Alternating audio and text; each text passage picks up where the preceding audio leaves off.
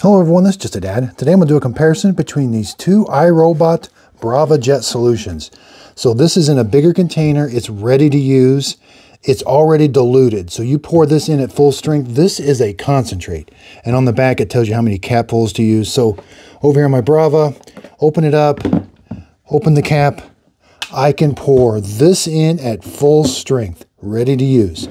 This one, since this is the M6, I'm going to put 6 capfuls. You use the cap that comes with it in here, and then I'm going to add water the rest of the way. So concentrated, ready to use.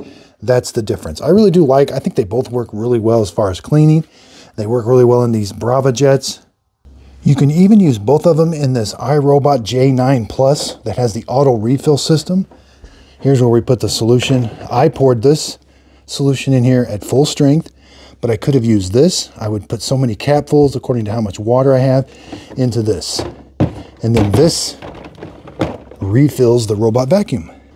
I can even use it on this Roomba i5 that has this, so whenever you want to do the mopping, you're going to put this wastebasket on it. You can put the solution in here, either the concentrate and then the water, or just that at full strength. Hope this video helps. Thanks everybody for watching.